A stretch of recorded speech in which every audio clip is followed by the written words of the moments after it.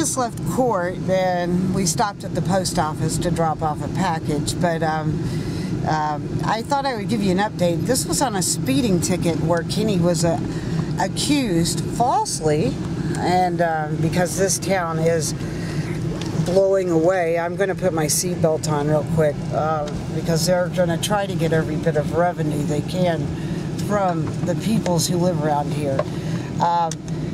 We went to court today. Kenny was not doing 15 miles over the speed limit. He was doing 4 miles over the speed limit. And you would think that in a natural world that could be forgiven because, you know, not all cars are, their speed limit, tires can make a difference in your speed.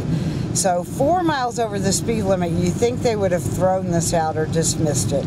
However, we're not in a world of compassionate, well, let me just say this, judges are not honorable, or this would have just been completely dismissed.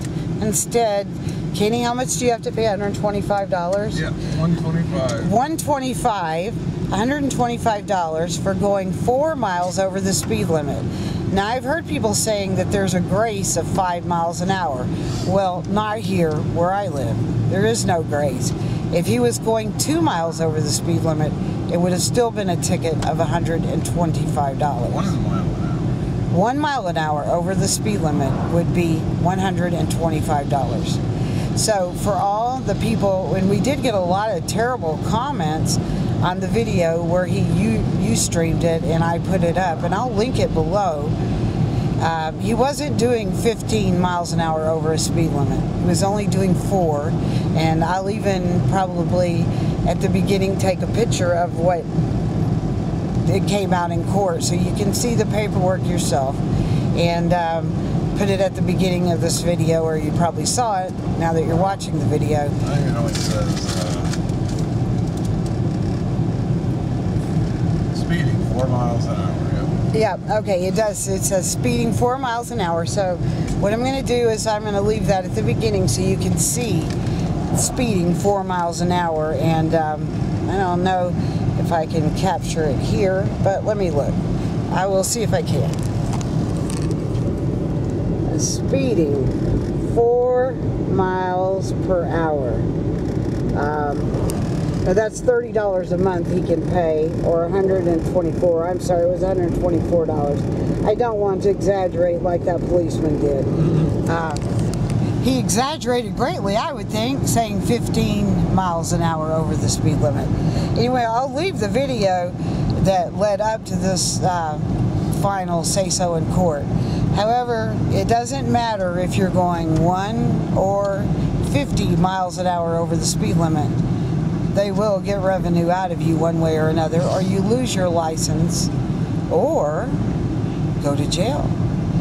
Yes, you will get a statement saying you either forfeit your license or go to jail in this state. Now, I've had that coming to me for a long time because I refused to pay a seatbelt ticket when I was wearing one, but they've never arrested me. However, I do not have a license because I will not pay that. At this point, though, I would say justice sucks. There are no honorable judges, so don't call them your honor. And for those people who said there's a grace, a lot of people say they usually give you a grace of 5 miles over the speed limit.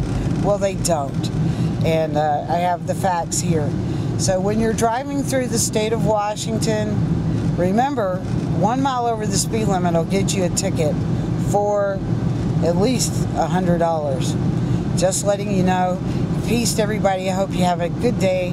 And I thought I'd let you know the outcome of the alleged 15 miles an hour over the speed limit, which happened to be 4.